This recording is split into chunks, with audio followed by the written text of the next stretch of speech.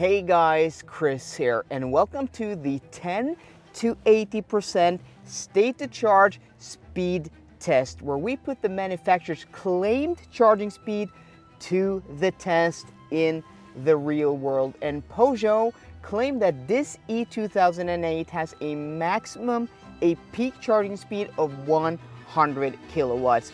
But the real story is, what does the charge curve look like? Because we all know we will probably get, a high speed at a low state to charge, but once we, get into the state to charge into the 30s, 40s, 50s, and then to 80% state to charge, the charging speed will just dip off. And that is what we are really interested in today, is to see what is the average charging speed from 10 to 80, but maybe more important for a lot of you people, how long does it take to get from 10 to 80% state to charge in this E2008?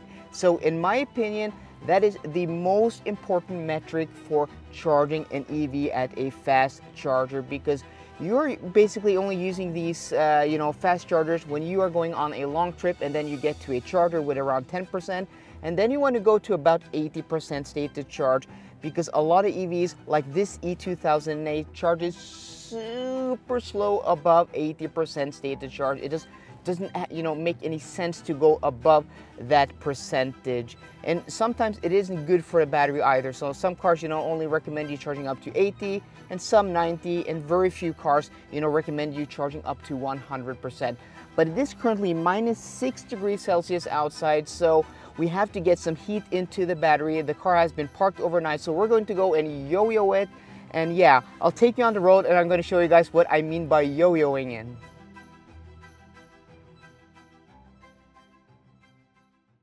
I talked about the term yo-yoing it, and yo-yoing refers to generating heat into the battery as quickly as possible. And the way you do that is you accelerate, you brake, you accelerate, and that's where the yo-yoing comes from, up and down, the motion of a yo-yo. So braking, accelerating, braking. And what that does is that it loads the battery. It creates a lot of internal resistance, and once you're, asking that power from the battery, it will heat the battery because of the internal resistance in a battery. And you want to have as much heat as possible to get, that maximum charging speed. And I know a lot of you people will say, but most people don't yo-yo it. You can't just yo-yo it to get, that temperature out of the battery before connecting it to a charger. And I do agree with that statement, but the whole point of this test is to test the charging speed. So we want to have the best conditions as possible, and since it is -6 degrees outside, we have to do something artificial to generate that heat. But a lot of people do yo-yoing it. To know this hack is also very useful for a lot of people, because you can use some percentage to yo-yoing it to accelerate, but you will get that back at the charging station, because you will get much better charging speed.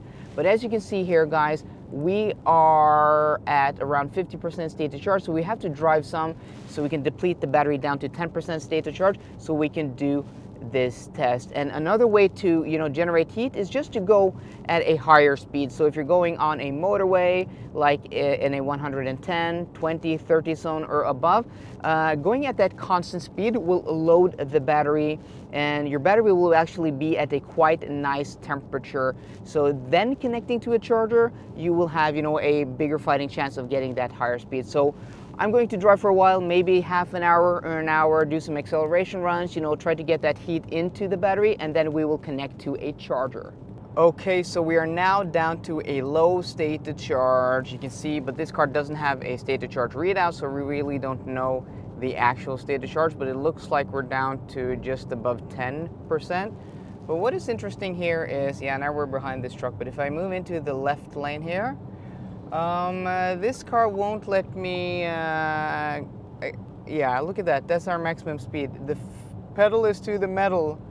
I'm not going any faster. I'm not even able to pass this truck. So that is something to know when you are at a super low state to charge in, cruise control is deactivated. Oh, we're not allowed to go quicker than 80. Oh, shit. So this is really weird, because we were just having power limited quite heavily. You saw right after I turned off the camera, I couldn't go faster than 60 kilometers an hour, but now I can go, yeah, I'm putting the pedal to the metal, no problem at all. We can go 100 maybe. That's really weird. And also the GOM here has been showing 2 kilometers of range for the past like 14 kilometers. So yeah, we are 2.7 kilometers away from the charging station where I'm going to charge, because I want to, you know, film the charging session for you guys, also to make a charging curve. So we had to go up to a specific charger, but we're empty for washer fluid. Yeah, so a bit dramatic, but yeah, now we're able to go quicker than 100. That's so strange. This is really, really weird. Why did we have, you know, that power limit? I thought it was because we had a low state to charge, but you know, the car wasn't showing any turtle mode or anything. So yeah.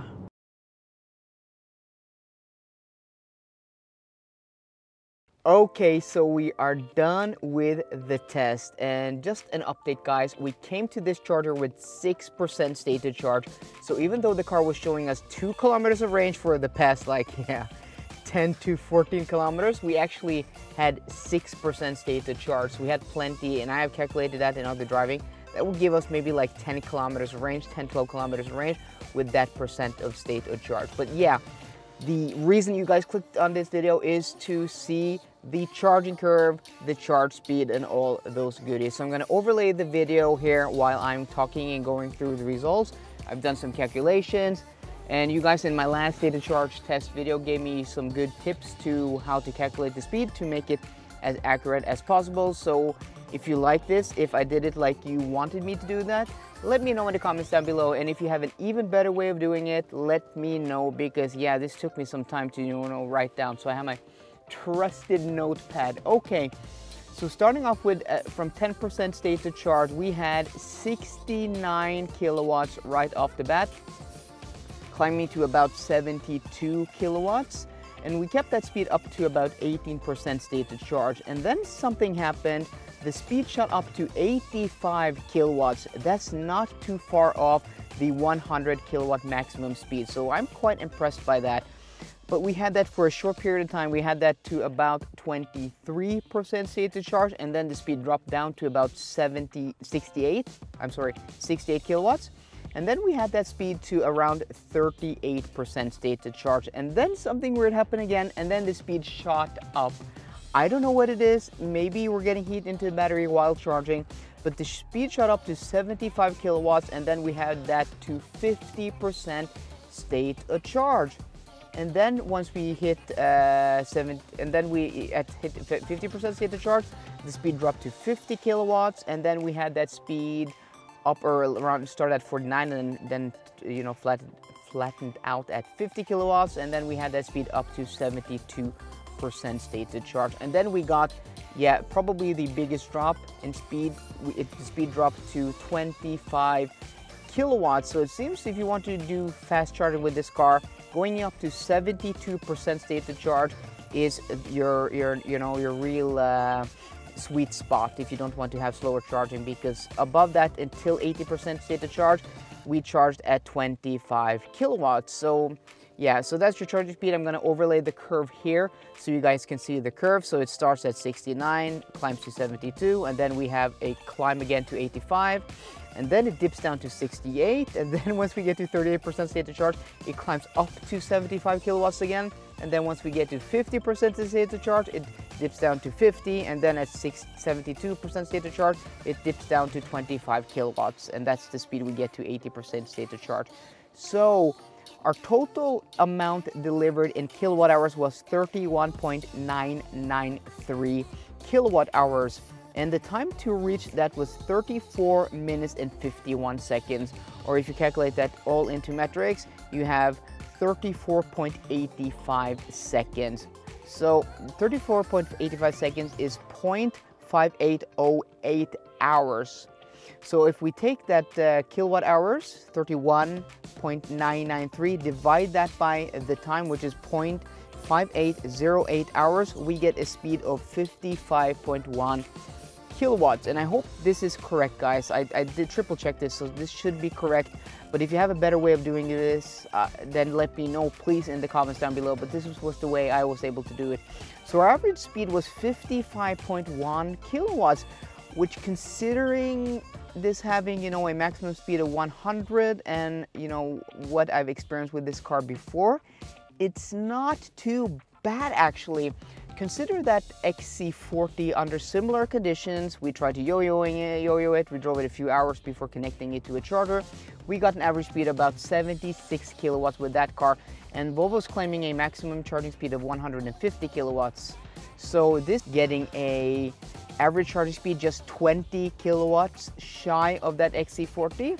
Yeah, that's not bad at all. I'm actually quite impressed with this car. So we're going to do this test again in the summer or in the spring when it's not minus 6 degrees outside. We might even get better results. But for what it is, not bad at all. So guys, I hope you enjoyed today's video. If you did, please drop me a thumbs up down below. And for more car content, as always guys, please subscribe. See you guys later and goodbye.